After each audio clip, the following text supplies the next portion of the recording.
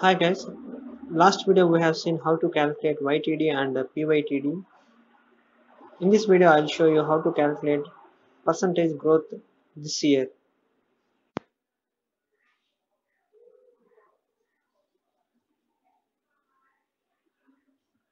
So these are the values for CYTD sales and PYTD sales.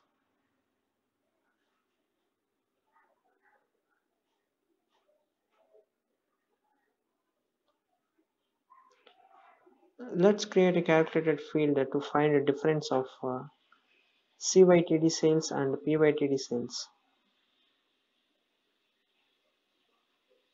Naming the calculation as YTD versus PYTD sales.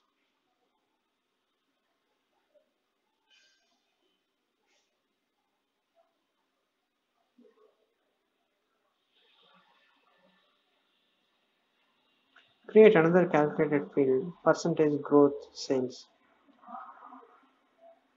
So YTD versus PYTD sales divided by sum of PYTD sales gives the percentage growth of sales in this year.